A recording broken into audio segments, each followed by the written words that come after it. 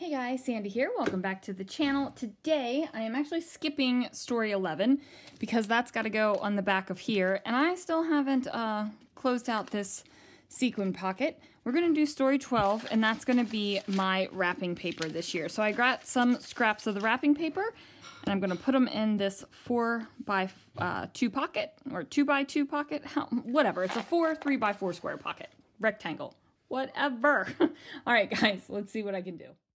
Okay guys, so I'm going to start off by trimming down my wrapping paper to 3x4 because I think I'm just going to tuck them into each of the pockets and be done with it. I'm thinking this is going to be quick, easy. I'm not even going to decorate. This is just going to be pretty wrapping paper on the page. However, I do decide to decorate a little bit, so I end up trimming down the paper. Now let's talk about wrapping paper for a few minutes, okay?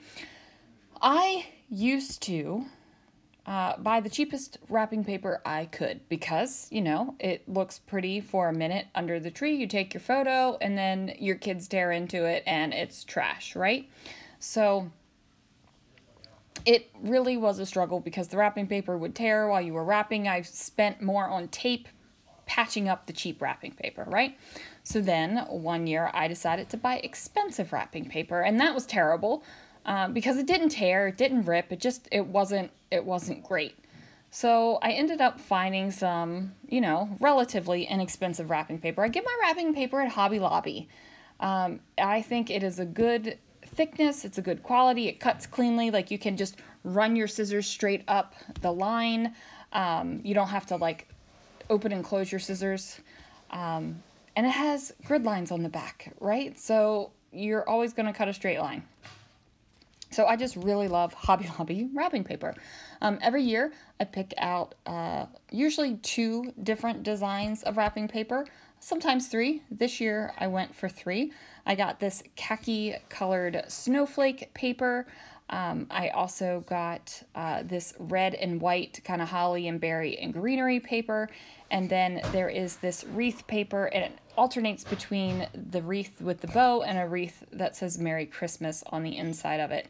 And I just liked the way that these 3 papers looked together, and I'm picturing it in my head of what it's going to look like underneath of the tree Christmas morning. Now, like I said, I am skipping story 11. We'll go back to that one. But this is going to be story 12, and I decided to not...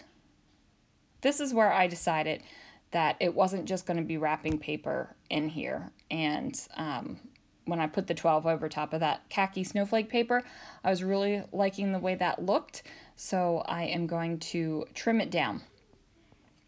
Now I'm making sure that I have colors on this particular layout that I have throughout the album. So I have the green, the red, the black, the white, and cream all going on this page. Now, if mixing white and cream gives you the heebie-jeebies, I'm sorry, but in this case, I'm okay with it. I really just love Christmas, you guys. Like, I just love it. And I'm going to go ahead and do what I want in my Christmas album. I do what I want anyway in my scrapbook, so why would I change it up for my December project? Still haven't decided if we're doing until December 25th or if I'm going until the end of the year. We'll have to see how thick the book gets.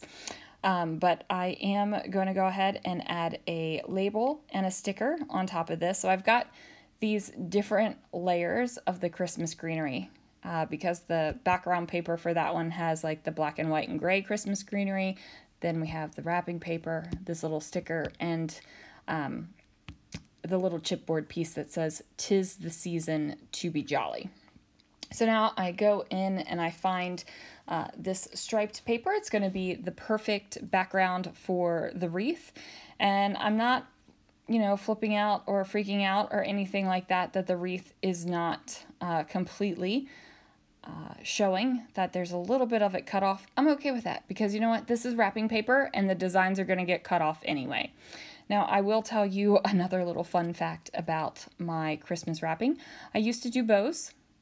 I used to do the pre-bagged bows, you know, the ones that you can get in the store. You just peel off the sticky back and slap them on. I did that at first, and then I wanted to up my present game, so I did ribbon bows and, you know, all that kind of stuff, and, you know, tags, and my packages for a couple years were like on point, and then I decided, you know what, it's not worth it. So presents don't get bows unless they're like presents I'm giving to people outside of our house, and you get your name written on your package with a Sharpie, and that's just the way it is. So there it is. I'm not even ashamed of it. Works for us. So now I am going to pull out these presents right here, because since this is wrapping paper, I want you to see the wrapped presents on here. And of course the presents, the sticker presents that I have are all gorgeous with, you know, ribbon and trim and bows and all that kind of good stuff on them. So it's a little bit fancier than what it is in real life. Now I thought I was going to use this piece right here, trim down the decorations, and just use the line bits so that I could have some journaling. And then I realized that I actually need a lot more space to write down my journaling. Not that I really have a lot to say about the wrapping paper. Like, I'm not going to wax poetic or anything like that, but I do need a little bit more space, and I really didn't like how it gapped. Like, I want it to have a border around it like I did on all of the wrapping papers. Now, again, the borders on the wrapping paper is not cut completely straight, and I kind of like that because this is wrapping paper and not scrapbook paper, so, you know, I'm kind of feeling that in the moment.